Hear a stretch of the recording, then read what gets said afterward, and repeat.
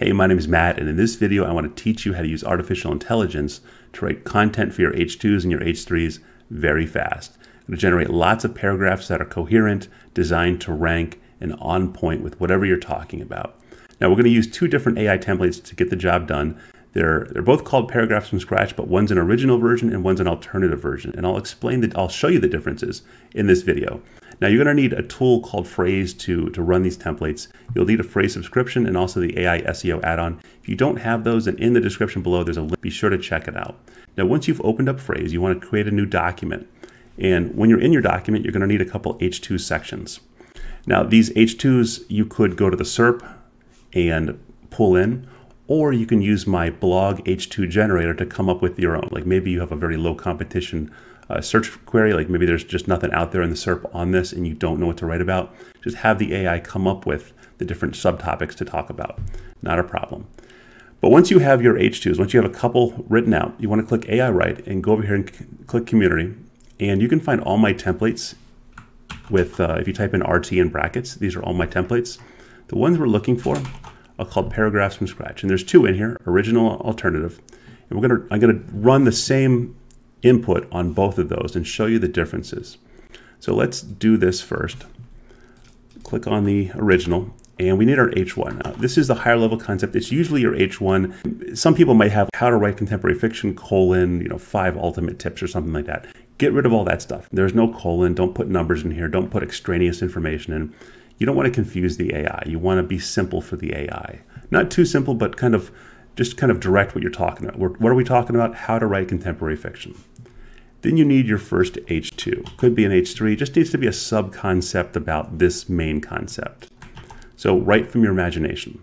Now, before we click Run Template, I want to point out that this template, you want to set a creativity level of 1. Don't go up to 2, don't go above anything else, just stay at 1. Now click Run Template and sit back and wait for content to magically appear. All right, here we go. Writing from your imagination is a great way to express your creativity, but it takes practice to develop this skill. To begin writing from your imagination, try writing down ideas that come to mind, then take those ideas and turn them into stories, etc., etc. This is great. This sounds wonderful. Now let's do the next one. Use real people as characters. See what we get. And this works great for broader things. If you wanted to talk about the steps to assemble a Ford V8 engine, you're not going to get good output. There's a happy medium between too detailed and too broad. Now, if you want to get more detailed, then the paragraphs from keywords template or the paragraphs from facts template is probably up your alley. But this works good on quite a number of different niches. Wow, okay, this looks really good. Real people are often better characters than fictional ones. They're real, they're flawed, and they're relatable. When writing contemporary fiction, use real people as characters. This means that your character should be based on a real person rather than a fictional one. This helps your story stand out because it makes your work feel authentic. And it's great how I'm not talking about fiction in here in the subheading, but I'm talking about it in the heading.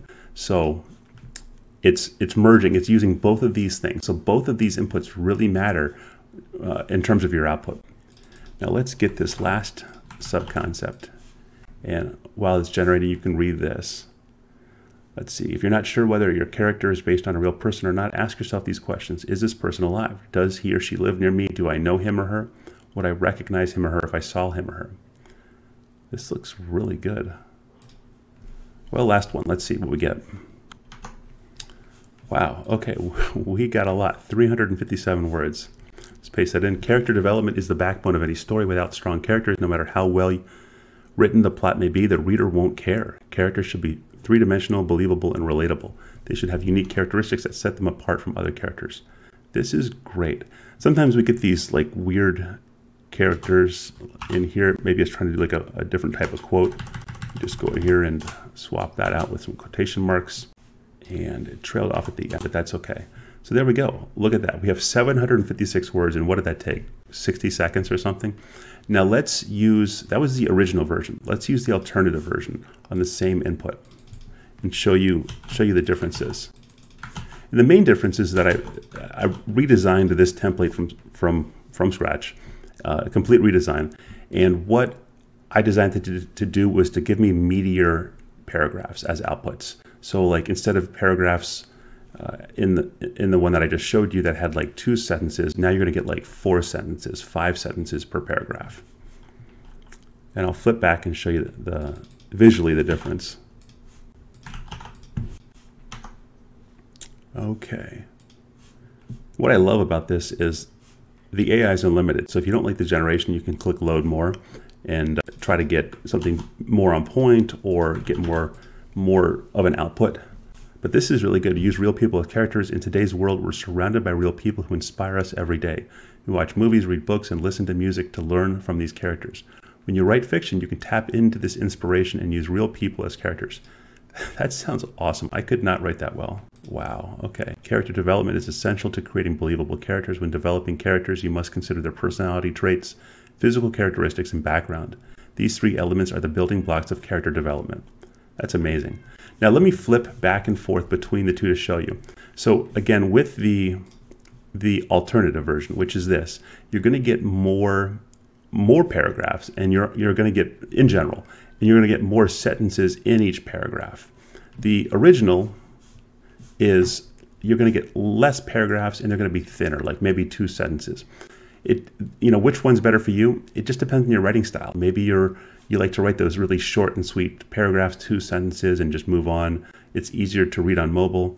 Or maybe you want the meatier paragraphs. It's up to you. So let's view both of them. So this is the alternative. Here's the original. You see the difference? It's like you're getting more sentences in these paragraphs.